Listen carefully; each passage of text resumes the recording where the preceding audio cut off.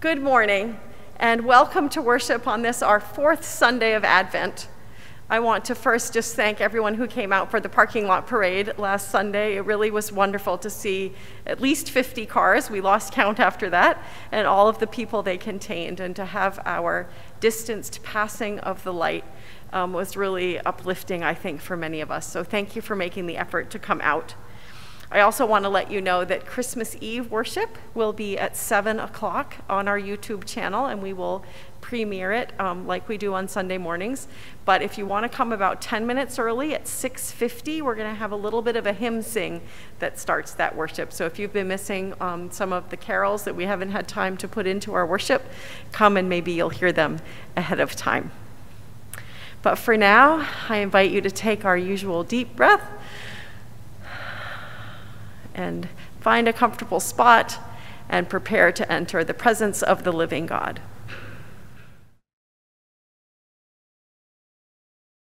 Please join me in the call to worship.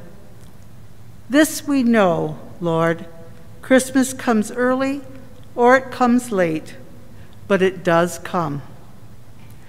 It comes at the bus stop. It comes in the soup line or in the middle of the night.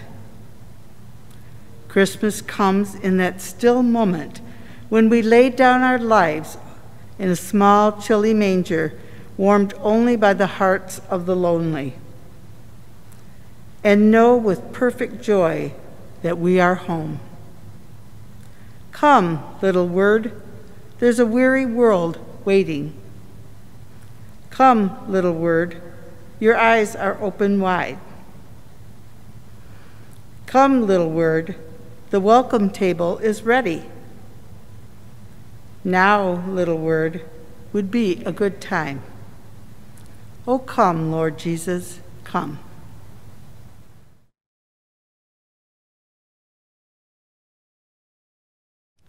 Watch and wait for Christ's coming.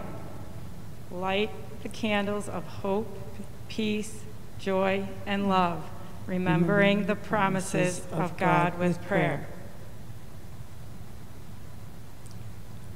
We light this candle in hope.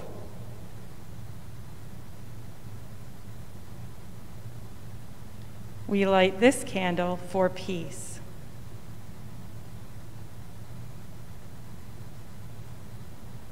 We light this candle in joy.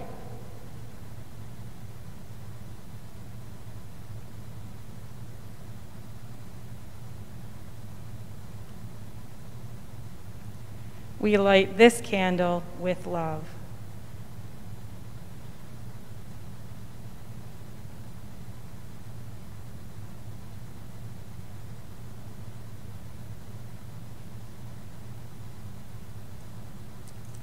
Like a fourth candle lit in the darkness, love increases the more it is shared.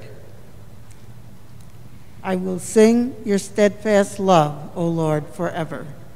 In a world where love can sometimes be seen as weakness and hatred as strength, in a year when we have felt far away from those we love, God, remind us that your steadfast love is established forever.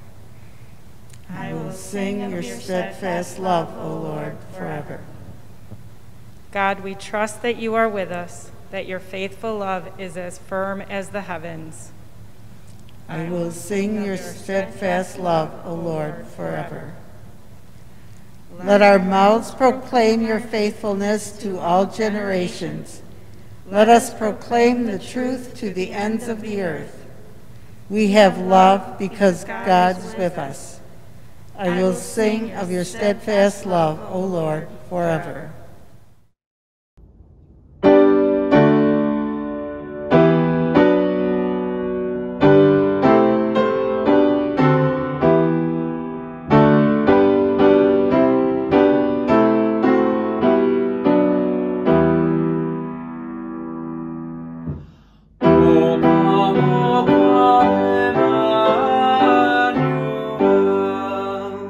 Help us our story of hope.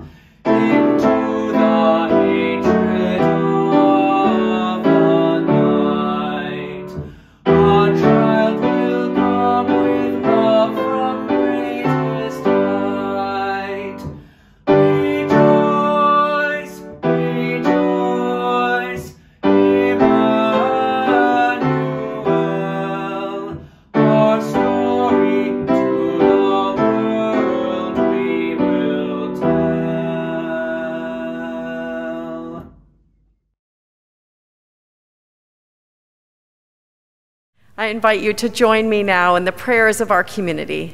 As always, I will end each petition with, Lord, in your mercy, and I invite you to respond, hear our prayer. Let us pray.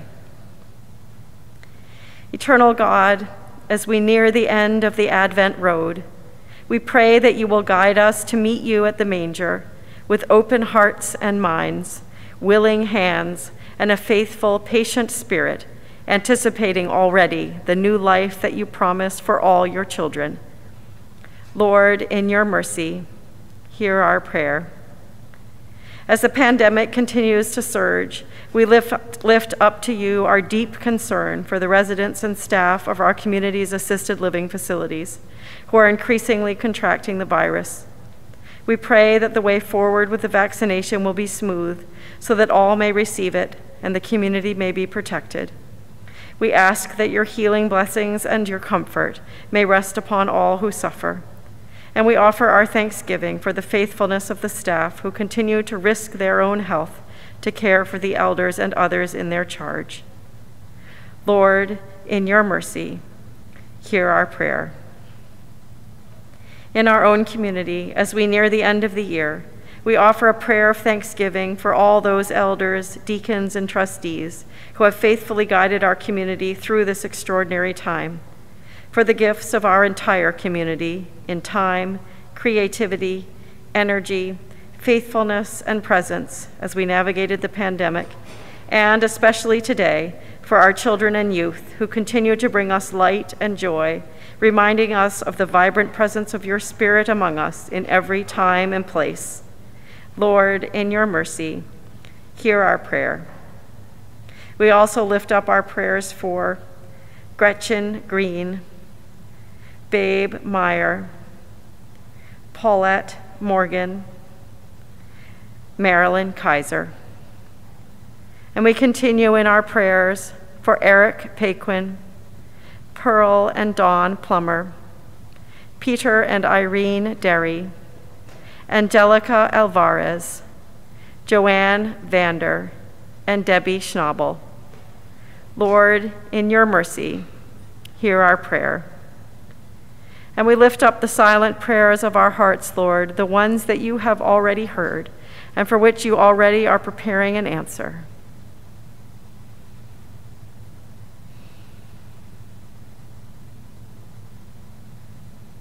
Lord, in your mercy, hear our prayer.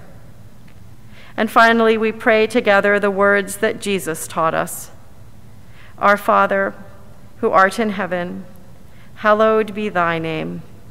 Thy kingdom come, thy will be done, on earth as it is in heaven. Give us this day our daily bread, and forgive us our debts as we forgive our debtors.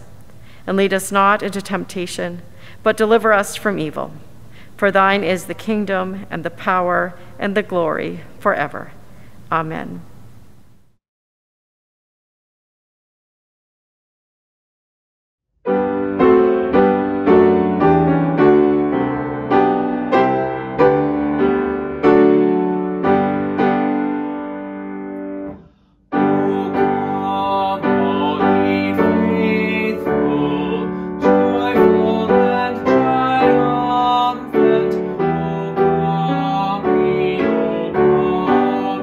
To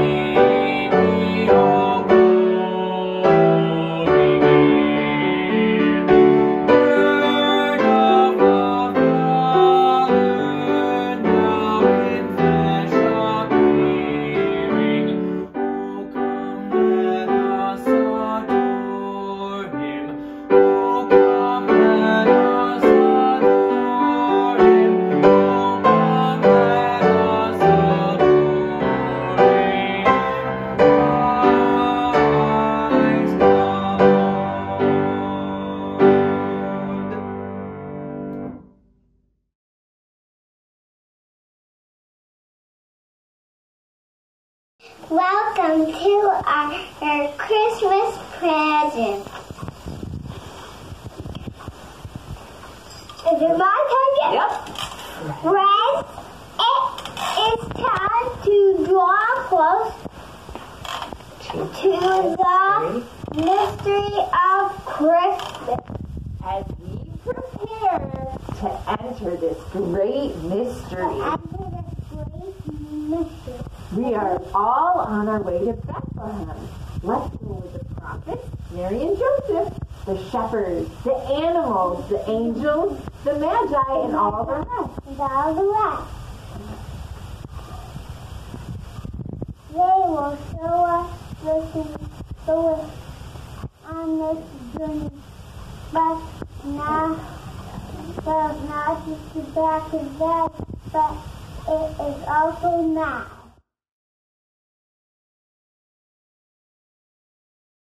Long before the birth of Jesus, prophets foretold of a wonderful event, the coming of a Prince of Peace, who would be the Son of God and would bring hope to all the world.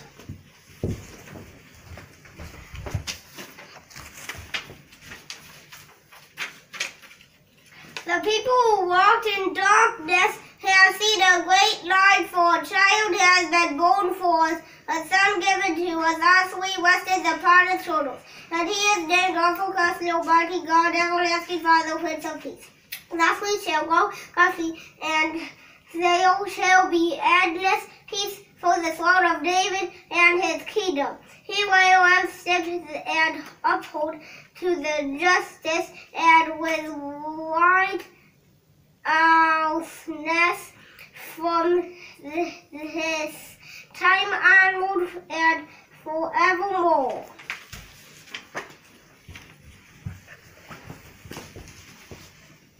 Many years passed before the words of the prophets were fulfilled.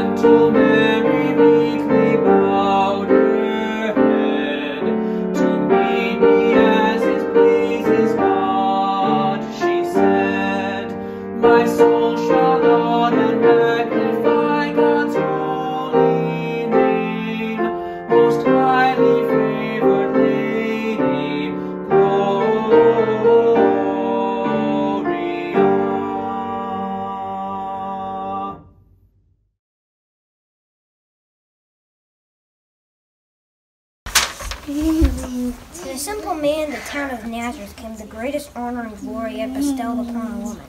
In the 6th month, the angel Gabriel was sent by God to a town in Galilee called Nazareth, to a man whose name was Joseph, of the house of David. The virgin's name was Mary. He came to her and said, Greetings, favorite one. Lord is with you. She was much perplexed by his words and pondered what kind of greeting this must be. Do not be afraid, Mary, for you have found favor with God. Now you can conceive in your womb and bear a son. You name him Jesus. The Holy Spirit upon you and power of high will overshadow you. Therefore the child will be born holy. He will be called Son of God. Bring Elizabeth, who are old age, has also conceived the son. This is the 6th month who have said Presbyterian, for nothing will be impossible with God. What'd Mary say?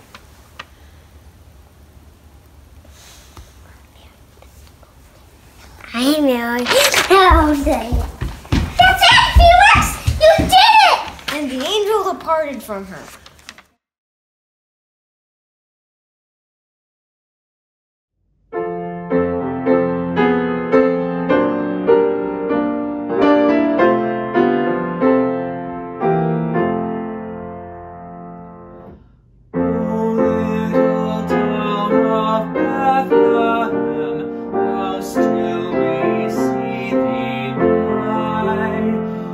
Above thy deep and dreamless sleep,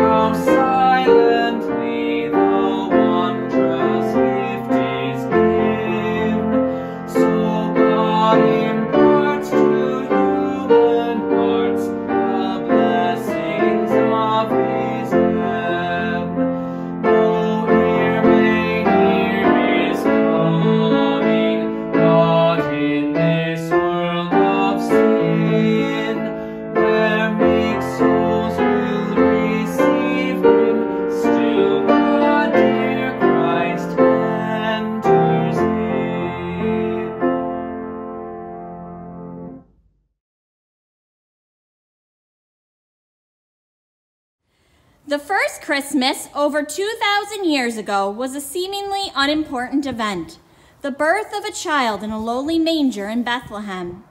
In those days, a decree went out from Emperor Augustus that all the world should be registered, and all went to their own towns to be enrolled. And Joseph also went from the town of Nazareth in Galilee to Judea, to the city of David called Bethlehem, because he was descended from the house and family of David. He went to be registered with Mary, to whom he was engaged, and who was expecting a child. There was no place for them in the inn in Bethlehem, and so it was that she gave birth to her firstborn son, and wrapped him in bands of cloth, and laid him in the manger.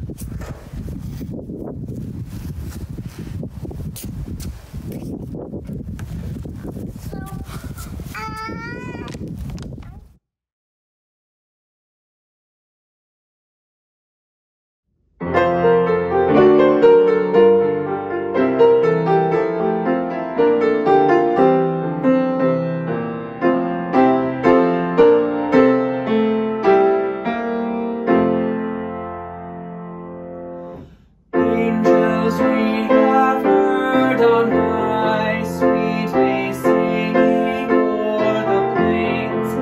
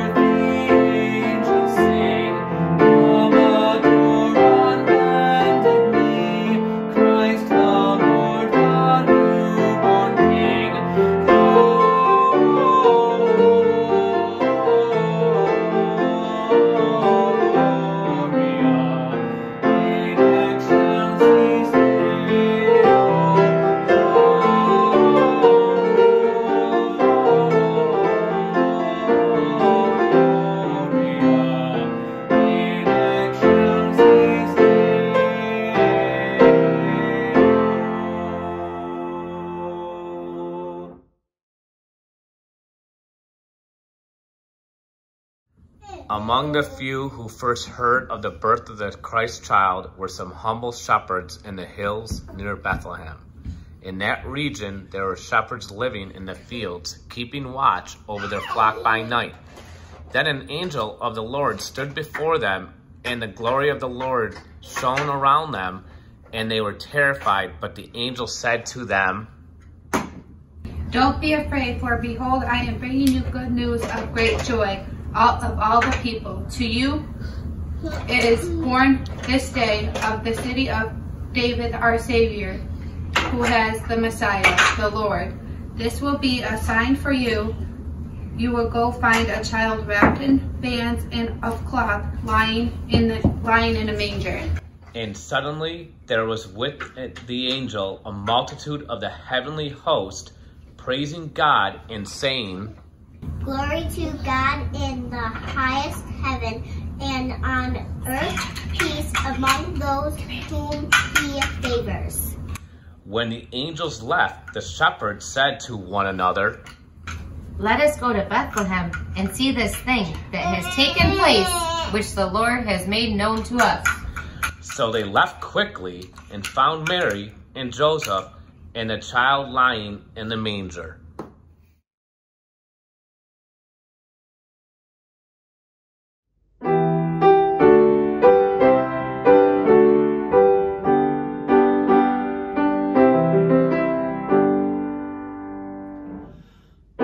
Three kings of Orient are, bearing gifts we traverse afar, field and fountain, moor and mountain, following yonder star.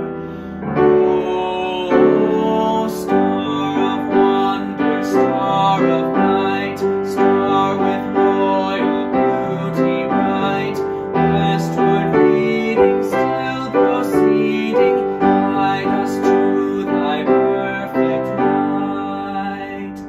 Born a king on Bethlehem's plain, bold I bring to crown him again, King forever, ceasing never, over us all to reign. Oh, star of wonder, star of night, star with royal beauty bright, westward leading, still proceeding, guide us to thy perfect light. Frankincense to offer have I, incense owns a deity nigh, prayer and praising, gladly raising, worshiping God most high. Oh, star of wonder, star of night, star with royal beauty bright, westward leading, still proceeding, guide us to thy perfect light.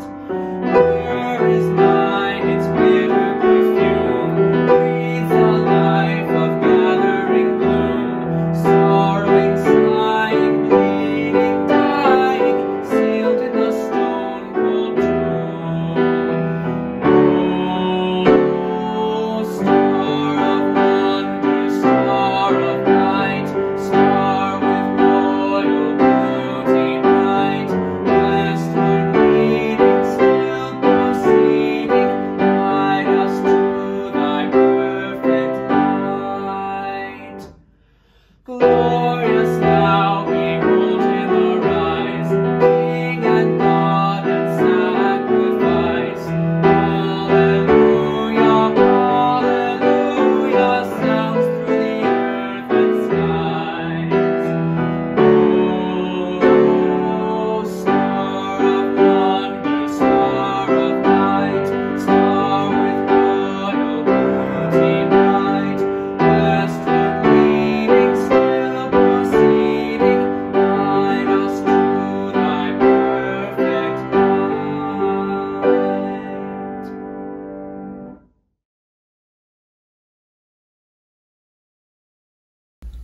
Poor shepherds were not the only worshippers at the cradle in Bethlehem. Strange visitors also came, bearing fine gifts. After Jesus was born in Bethlehem of Judea, wise men from the east came to Jerusalem, asking,